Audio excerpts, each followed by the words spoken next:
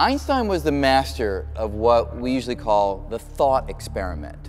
He didn't go out into the world and actually do experiments where he would measure things and try to determine how a given experiment would turn out.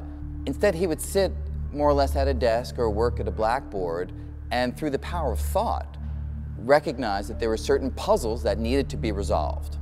And the one that really was vital to his understanding of special relativity is this.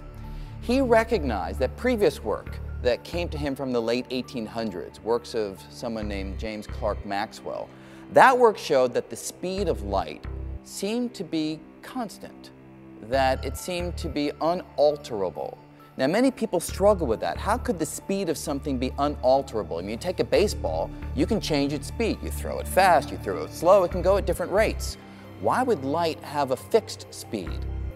Einstein took that little puzzle very seriously and realized, well, if speed is a measure of how far something goes, space it covers, divided by how long it takes to get there, a duration of time, he realized that if speed was constant for light, then space and time had to adjust themselves in order that speed stayed fixed.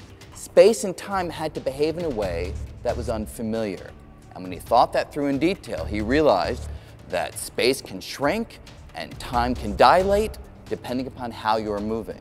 And that's how he came to these rather shocking realizations about space and time.